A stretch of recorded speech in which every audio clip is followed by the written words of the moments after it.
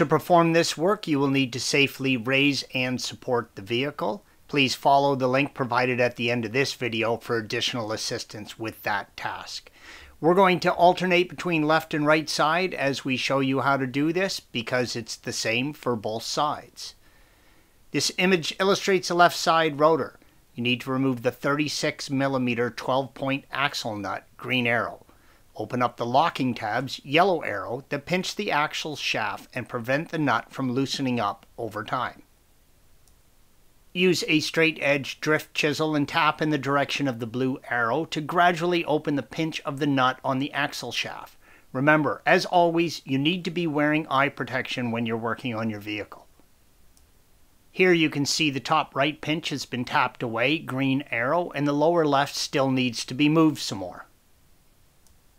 Use a 36mm 12-point socket and remove the axle nut in a counterclockwise direction. It is on there tight. If you have an impact driver, it's best to use that. Otherwise, plan on a breaker bar. This nut will be very tight and needs to be properly torqued to make sure it does not loosen and also does not crush the wheel bearing that mounts in the hub in between the axle and nut. You cannot reuse this nut. You must install a new one. Remove the 6 E12 torque head fasteners, green arrows, that hold the axle shaft onto the differential flange. Some fasteners are hidden behind the axle boot.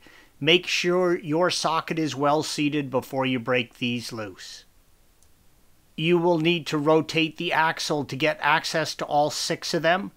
Put the car in neutral, spin the wheel, put it back in park. Do this until you have all 6 bolts loosened. There is more than one way to make some room to get the axle shaft out.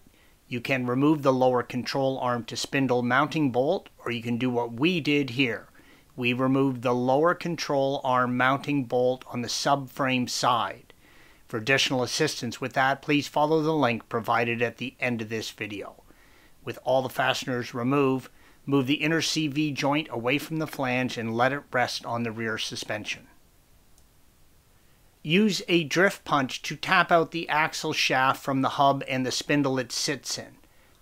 Installation is the reverse of removal. Thanks for watching. Be sure to subscribe to our channel and check out another video in this series.